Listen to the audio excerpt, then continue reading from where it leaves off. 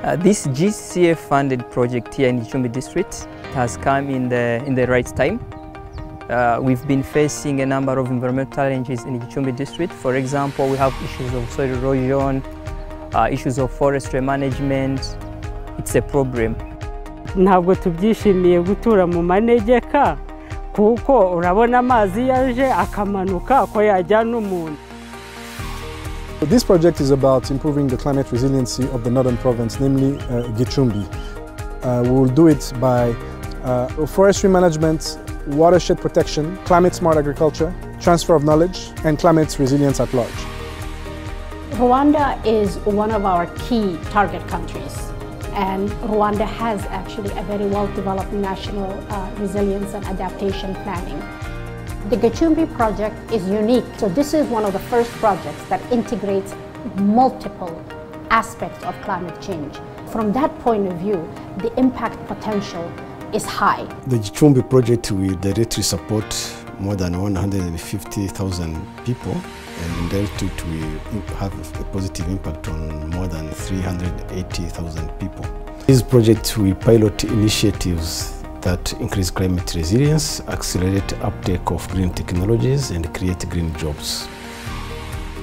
Dutubura ingemwe z'ibiti n'imbuto n'indabo. Icyo twiteze kuri uyu mushinga wo kudutera inkunga nuko urumva twakongera imbaraga cyane nko mu kugira ibiti byinshi, gukora amaterase no kubaka ibigega by'abaturage ndetse no kubakira za cana rumwe mu rwego rwo kubungabunga ibidukikije ndetse n'abaturage urumva ko babonamo akazi.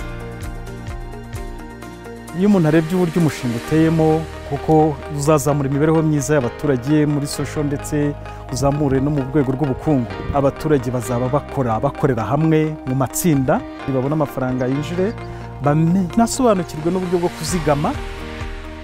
We don't do any irrigation, we rely upon rain, and the last 3 years the climate change impact has been real.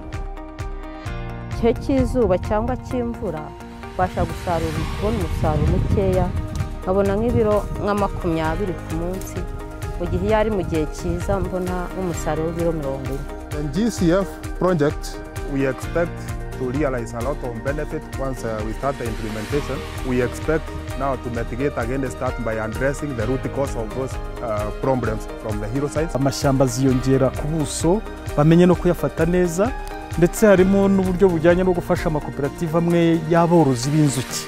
Bwa bworozi buziyongera, babona umusaruro w'ubuki n'ibindi bintu bitandukanye bishobora gutuma babona amafaranga yiyongera mu mifuka yabo. Umushinga wo kubungabunga ibidukikije twe nk'itsinda icyo uzadufasha, tuzahita tubona umusaruro byihuse kuko tuzatubonye aho gukorera hagutse. Ndamutse mbonye ubushobozi nk'aka kazi dukora, numva nk'ibi bintu bigenda bisaguka kumbaho bipfa ubusa.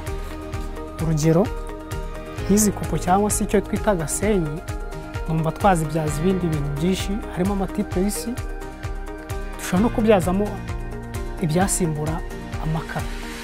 GCF rwose iramutse twaba twishimye kujya kunganira ibikorwa bamaze kutugezaho, hanyuma tugahinga tugasarura tudatekereje ibindi, n'abana bacu bakamererwa neza bagakomeza amashuri. Turashimira abaterankunga b'uyu mushinga kandi tubizeza ko tuzafatanya mu bikorwa byo kunoza neza uyu mushinga. We are happy to launch the first Green Climate Fund supported project here in Gicumbi, and we hope to be successfully implemented and that will serve as a model for climate resilience project for the whole country. I think the work that the Ministry of Environment has done in identifying this project, in looking at all the complex, multi-dimensional adaptation and mitigation projects, puts them at the high capacity to lead and implement such projects. So this is a great example for other countries to see.